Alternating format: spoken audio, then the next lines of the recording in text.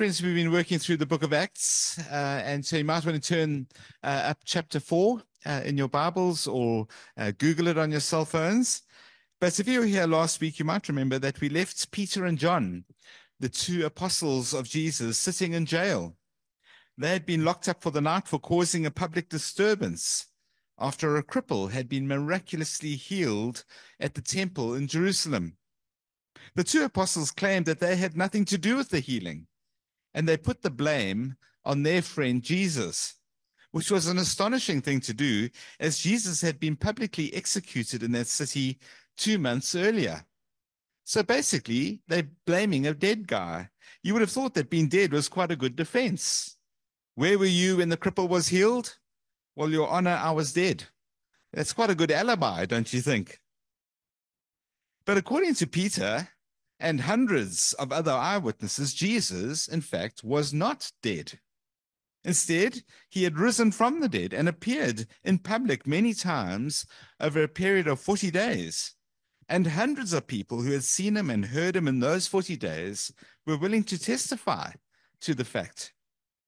As you can imagine, the healing of the well-known beggar had caused quite a stir, and people ran from far and wide, we read last week, to see if the rumors were true. Well, let's pick up the story now as Peter and John get themselves arrested. I'm going to ask Rob and Sue to bring our reading for this morning. Good morning, church. Our reading comes from Acts chapter 4, verses 1 to 14. Hear the word of the Lord. The priests and the captain of the temple guard and the Sadducees came up to Peter and John while they were speaking to the people. They were greatly disturbed because the apostles were teaching the people, proclaiming in Christ the resurrection of the dead.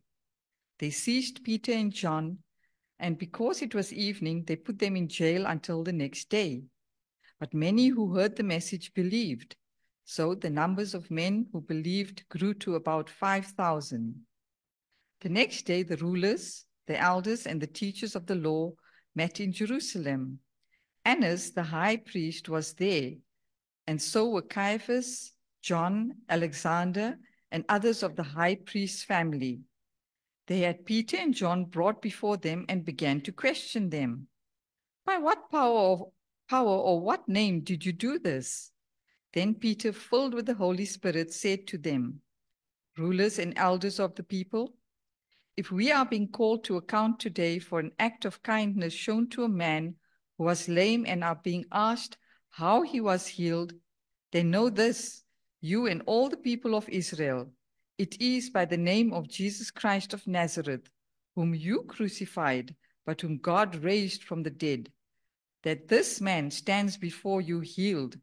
Jesus is the stone you builders rejected, which has become the cornerstone.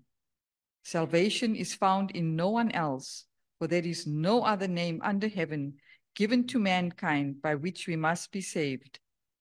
When they saw the courage of Peter and John and realized they were unschooled, ordinary men, they were astonished, and they took note that these men had been with Jesus. But since they could see the man who had been healed standing there with them, there was nothing they could say. We continue at verse 15. So they ordered them to withdraw from the Sanhedrin and then confer together. What are we going to do with these men? They asked. Everyone living in Jerusalem knows they have performed a notable sign, and we cannot deny it. But to stop this thing from spreading any further among the people, we must warn them to speak no longer to anyone in this name. Then they called them in again and commanded them not to speak or to teach at all in the name of Jesus. But Peter and John replied, which is right in God's eyes, to listen to you or to him? You be the judges. As for us, we cannot help speaking about what we have seen and heard. After further threats, they let them go. They could not decide how to punish them because all the people were praising God for what had happened. For the man who was miraculously healed was over 40 years old. May God bless the reading of his word. Thank you. Friends, I've entitled our sermon this morning, No Other Name. There is no other name under heaven by which you may be saved other than the name of Jesus Christ. Well, the Bible says that Christians should always be ready to share the reason for the hope that they have, which means that we should take every opportunity to share the gospel that we can. But it's not always easy to share our faith, is it? I don't know if it's just me, but I get quite nervous when I realize that actually now would be a good time to tell someone about Jesus. Many of our friends and family are skeptical or cynical about Jesus' claims that he is God in the flesh and that we should worship him. Others are just plain hostile to anything that has to do with Jesus or the church. So it's not always easy to share the gospel. But if we're going to take the opportunities that come our way to speak about Jesus, we are going to need both courage and conviction. And in our passage today, we see both courage and conviction at work. Courage, because Peter and John are speaking in one of the most hostile environments imaginable. And conviction, because they're up against the most skeptical, cynical, and anti-Jesus audience imaginable. Jesus' last words to Peter and John were that they should be his witnesses, starting in Jerusalem. And as Peter and John face their accusers in Jerusalem, the question is whether they are going to have the courage and conviction to stand firm and witness to who Jesus really is. And so there are actually more than one trial going on in this passage, as we will see. Of course, the physical trial is the apostles' trial before the high priest and the Sanhedrin. But of course, they're on trial before Jesus himself. Will they stand for him or won't? And then, as we will see later, there's actually a third trial going on in the background. But in our passage today, we discover where we too can find courage and conviction to witness to the truth about Jesus. So let's look at our passage. In the first half of the story, Peter and John witness about Jesus at their trial. Have a look at verse 5. The next day, the rulers, the elders, and the teachers of the law met in Jerusalem. Down in verse 15, we read that these rulers, elders, and teachers of the law were actually the different members of a group called the Sanhedrin. The Sanhedrin was the Jewish supreme ruling council of the day. And they also acted as the Jewish court of justice. And the Sanhedrin ran the province of Judea under the watchful eye of the Roman empire and the emperor. This council, the Sanhedrin, was made up of 70 Jewish rulers and the high priest, 71 in all the top dogs of Jewish religious and public life. And they had the power to pretty much do anything they wanted, except executions. And that's why they had to send Jesus to Pilate, because they weren't allowed to pass the death penalty. But actually, they could do anything else. They ran the place. You might remember that Nicodemus from John 3 and Joseph of Arimathea, who gave his tomb for Jesus to be buried in. Those two men were both members of the Sanhedrin themselves, and they became Christians eventually. Some people say that the Apostle Paul was possibly part of these 70 ruling elders as well. Well, Peter and John are sitting in jail that night, but while they're sitting there, the cell phones in Jerusalem are going crazy because the Sanhedrin are being called to assemble early the next morning for a trial. In verse 6, in typical Luke fashion, we're given the actual names of some of the more prominent members of the Sanhedrin. We're told that Annas, the high priest, was there, and so was Caiaphas, as well as John, Alexander, and others of the high priest family. Now, some of those names should be sending shivers down your spine if you know your Bibles. Because back in Matthew chapter 26, when we're getting close to the end of Jesus' life, we read that these same people had met 2 months earlier in Caiaphas's palace on Spy Wednesday, as we call it, the Wednesday before Jesus was murdered, to come up with a plan to arrest Jesus and have him killed. Go and read that for yourself in Matthew 26. And after Jesus is arrested, after the Last Supper, they take him to none other than Annas, to this Annas that we read about here, for his first trial. Annas then sends Jesus to the high priest, Caiaphas, and there's a preliminary hearing with some of the elders, so that's Jesus' second trial.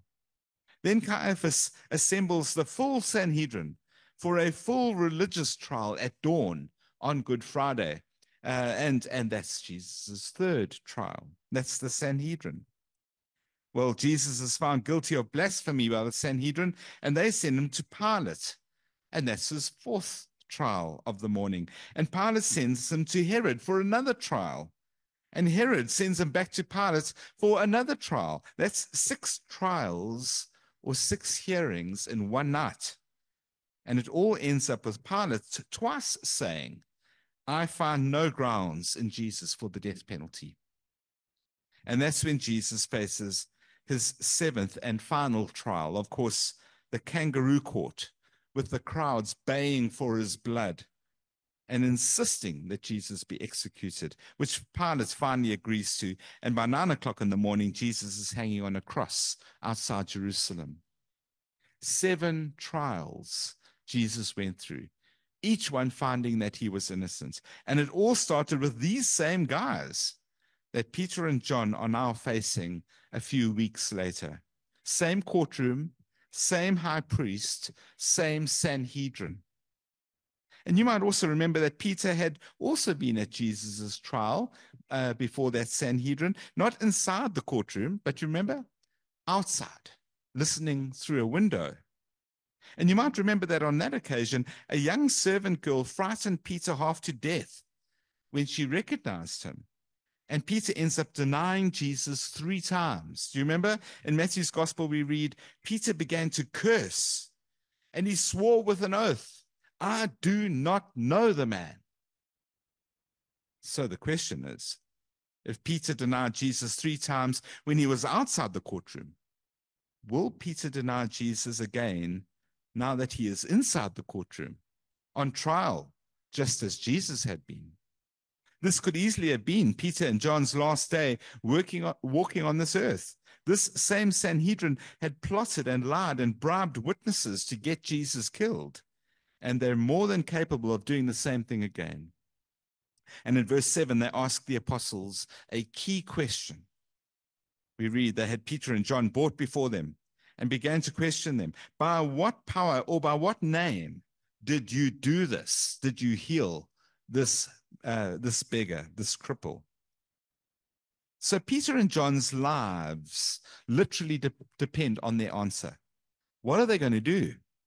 They had both already abandoned Jesus once to save their skins when he was executed. What is going to stop them from abandoning Jesus again? Where are they going to find that courage and conviction to stand firm this time? And the answer is there in verse 8. We read, Peter, filled with the Holy Spirit, answered them. You see, this is a different Peter to the one who had denied Jesus. Not a literally different Peter, same man, but quite a different story this time. You see, Jesus' trial had taken place before Pentecost, but this trial takes place, well, after Pentecost, after Jesus has given his apostles his Spirit to give them courage and enable them to speak the gospel to the Jews. And Jesus doesn't only give apostles like Peter and John courage and ability to speak the gospel. No, he gives the Holy Spirit to all his people to equip us to tell our friends and family and neighbors and colleagues how God has shown his love for them on the cross. You see, it's the Holy Spirit who has changed the apostles from being quivering wrecks to being people who are willing to speak out for Christ. And that's what happens in the rest of the chapter. Now, a slight side road. The word filled in verse 8, Peter was filled with the Holy Spirit. That word filled can be misleading. It might make you think that Christians are only filled with the Holy Spirit at certain times, or that over time, your Holy Spirit level can start dropping, a bit like my JoJo tank, a bit like your solar battery, that it drops down, and then it needs a topping up every now and again. Well, friends, the rest of the Bible makes it very clear that that doesn't happen, nor can it happen. That just simply can't happen, because the Holy Spirit is a person. He's not a power or a force or a source of energy out there. He is a person as much as you are. You see, when you become a Christian, the Bible says you are filled with the Holy Spirit. God, the Holy Spirit, the person of the Holy Spirit, comes and takes up residence in you. And so if you're a Christian, the question is not, have you been filled with the Spirit? The question is, are you complying and cooperating with the Holy Spirit who is in you?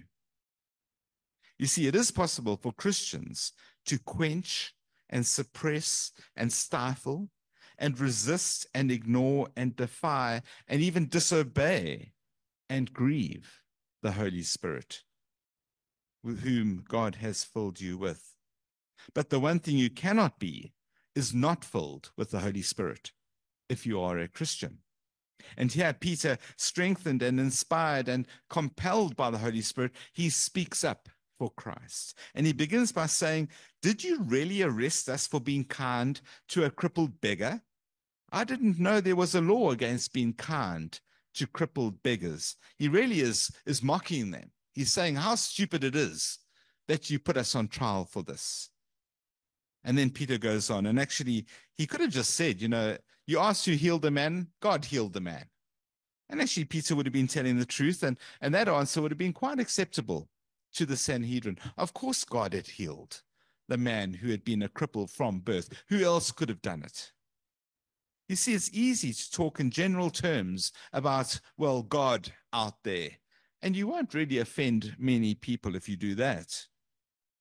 But Peter is not intimidated by this counsel because he has been strengthened, remember, by the Holy Spirit. And so he says, if you're looking for someone to pin this on, well, let me be specific. Let me give you the name of the person who healed this man.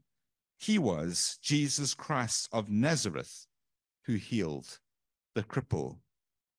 You've arrested the wrong guys. You should have arrested Jesus, because Jesus healed this man that you see standing before you this day. Look at verse 9. Peter first mocks them. If we are being called to account today for an act of kindness shown to a man who is lame, he says, well, how stupid would that be?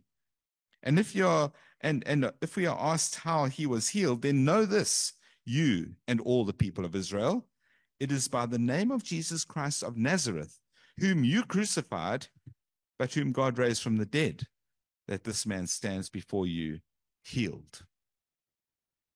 Now, there's not some sort of magical power in the name of Jesus. It's not like the name of Voldemort in the Harry Potter series, the name that may not be mentioned because there's power in the name. There's no power in the name of Jesus, but it's what the name of Jesus represents that is powerful. It's a bit like an ambassador who operates in the name of their president. I can go and knock on the door of the Union buildings in Pretoria and ask to see Uncle Cyril, and I hopefully someone will ask me who I think I am. But if I say, I'm Andy Pike from Howick, well, I'm probably going to be waiting at the back of a very long queue.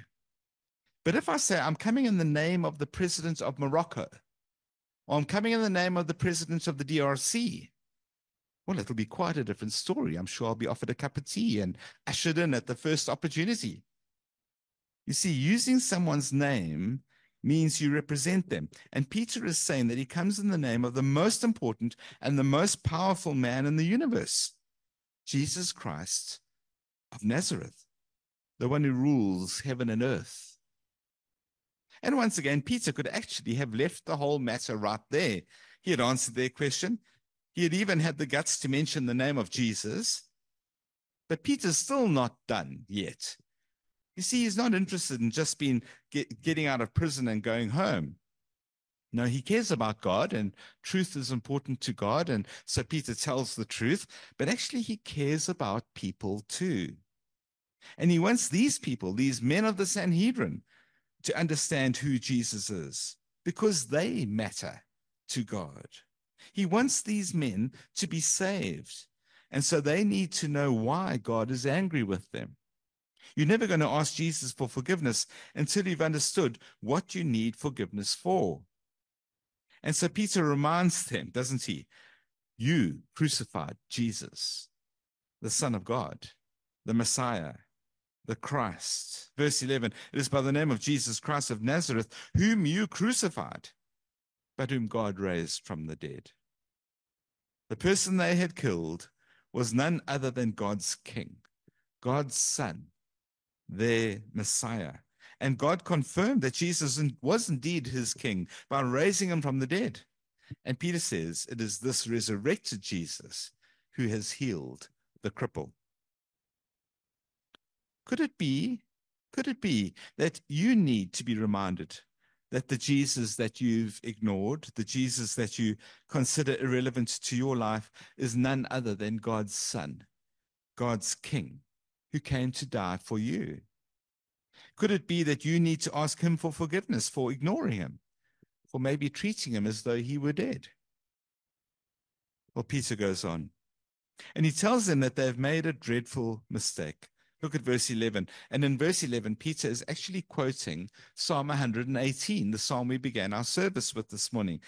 Jesus, says Peter, Jesus is the the stone you builders rejected, which has become the cornerstone.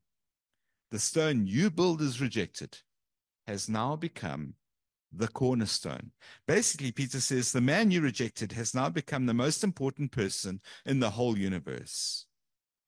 You know, before they invented theodolites and other clever things, the cornerstone was always the stone that the builders laid first. The rest of the building was pegged out and built on that stone. It was vital that that stone was put down in the right place and aligned correctly so that the rest of the building could take shape around it. And Peter says that the stone that the builders rejected, the stone that the Jews chucked out, is actually the stone that God has salvaged and is now building his kingdom on. Peter goes on, as I said, to quote Psalm 118, because in Psalm 118, David was also under pressure, like Jesus had been. The nations were against David. Even his own people were against David in Psalm 118. But God rescued David and used him to establish the kingdom of Israel. But of course, as with so many of David's psalms, David is actually foretelling what will happen to Jesus, the greater David, the greater king over the greater kingdom of God. Just as David was rejected and surrounded by his enemies within Israel, so Jesus was rejected and surrounded by enemies within Israel. Just as they tried to take out David, so they tried to take out Jesus. Just as God rescued David, so God rescued Jesus from the dead and raised him back to life. Just as God installed David over the kingdom, so he has now installed Jesus over the kingdom of the universe. Jesus is the greater David. And so Peter says, Jesus is the stone that you builders rejected, but the stone which has now become the cornerstone of the kingdom of God. Imagine that.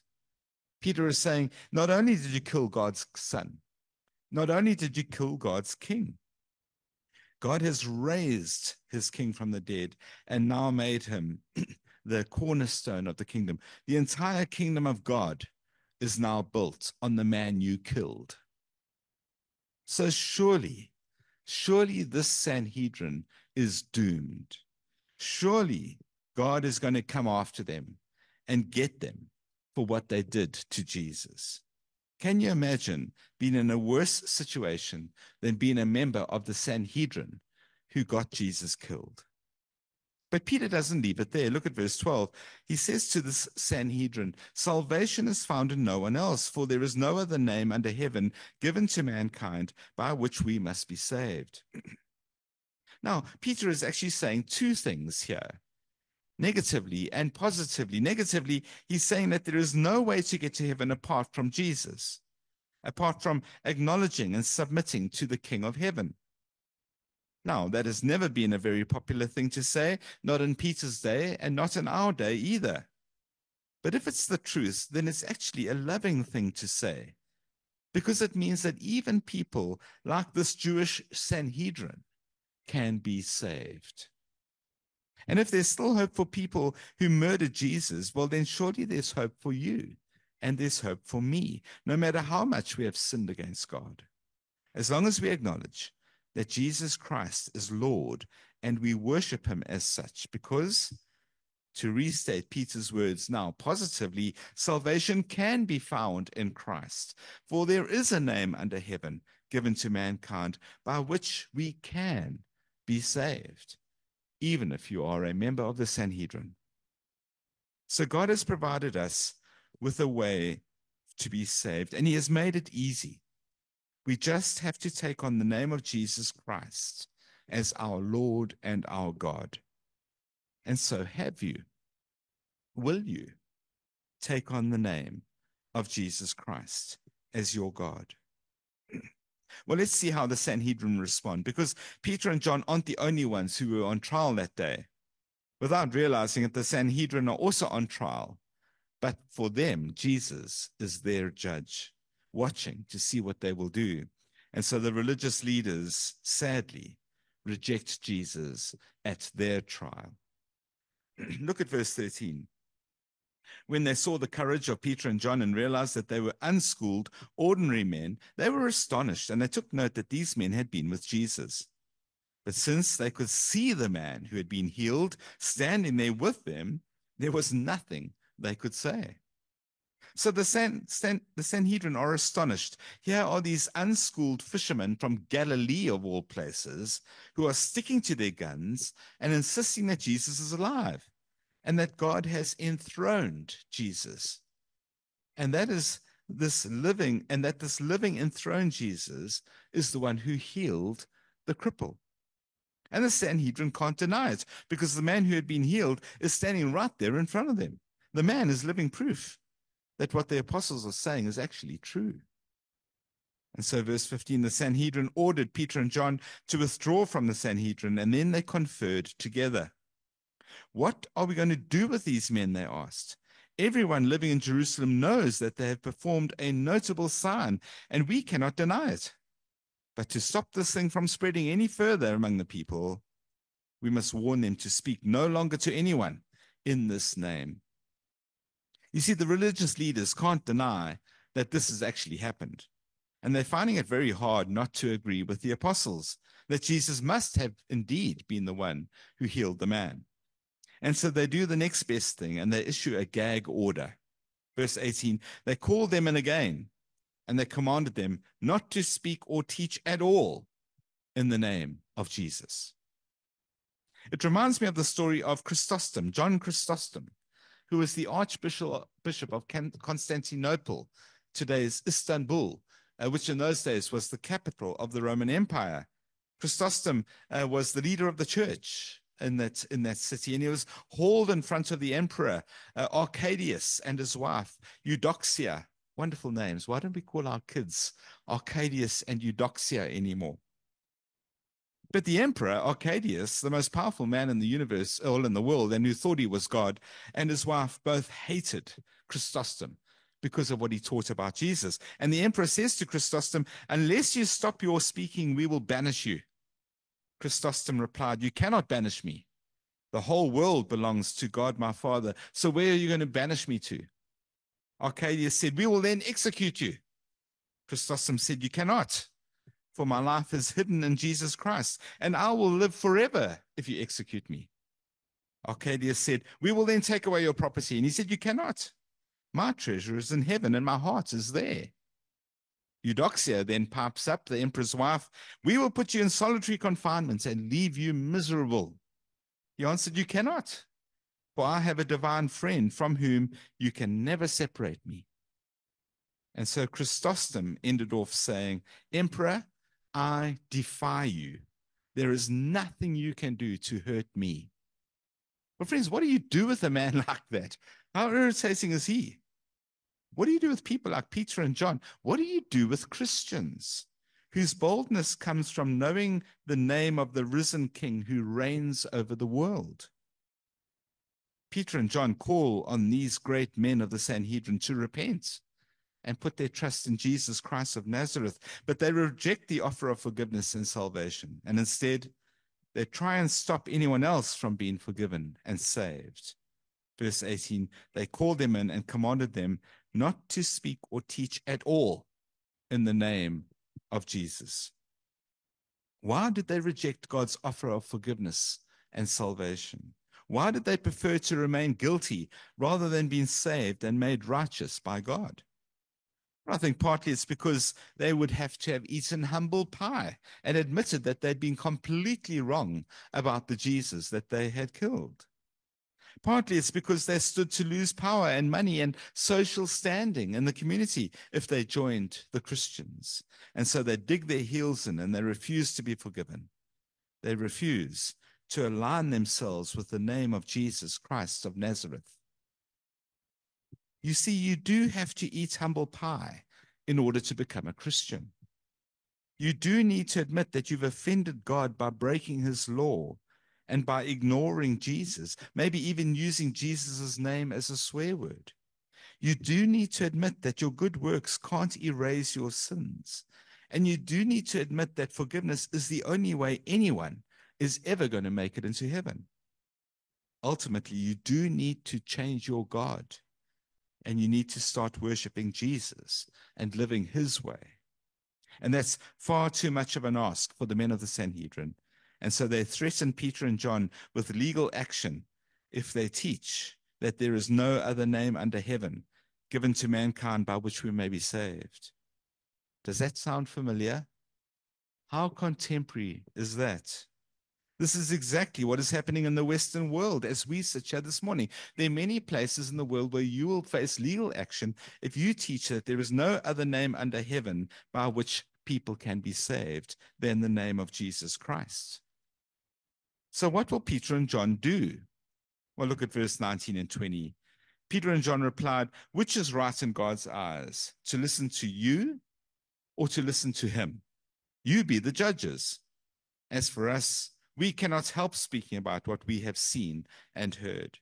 And so Peter and John throw the hot potato straight back at the men who are throwing it at them. They put the ball firmly back in their court to the men who are sitting in judgment over them. You guys are all judges, says Peter. There's 70 of you, judges, sitting in judgment. So why don't you judge whether we should listen to you or listen to God? We're not going to lie about what we have seen and heard. Peter is not about to deny Jesus a fourth time. Jesus had said that his people would be his witnesses, and with the help of the Holy Spirit, that's what they're going to do, no matter the cost. Well, let me wrap up this morning. Friends, Jesus has given us the privilege of playing a part in people being saved. And God includes us in the incredible project of building an eternal kingdom for Jesus. And he does all of this through us being Jesus's witnesses. But he doesn't expect us to do this alone or in our own strength. And so he fills his people with his Spirit. And it is by his Spirit that he empowers and equips us to be his witnesses, to tell the world who Jesus is and what he has done. We don't have to be heroes. We don't have to actually save anyone. All we need to do is be Jesus's witnesses, and he will use the words we speak to grow his church. That's all the apostles and the early Christians did.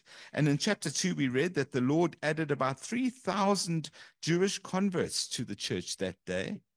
And it didn't stop there, because later in the chapter we read that the Lord continued to add to their number daily those who were being saved. And in our passage today, we heard that the number of Jewish men, notice, who had become Christians grew to about 5,000.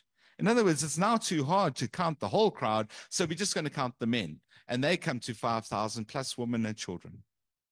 And all because the Holy Spirit gave the early Christians courage and conviction to be Jesus's witnesses. If you're a Christian here today, you have a story about Jesus that you can tell. It's your story, And so you're the expert. And there's someone out there who needs to hear your story. So tell your story about Jesus and what he has done for you, and watch what God will do. And if you haven't yet taken the name of Jesus to be your own, ask yourself what more God could have done to show you his love than to send his son, the Lord Jesus, to die in your place for your sins that first Good Friday. Let's pray together. Well, Heavenly Father, Jesus has called us to be his witnesses, but you know our fears and you know our failings. So please give us courage and conviction through your Spirit who now lives in us. And Father, by that same Spirit, will you work to convict and convince us of our need for your forgiveness? For we ask this that Jesus may be exalted and glorified, and that our friends and family might be saved. Amen.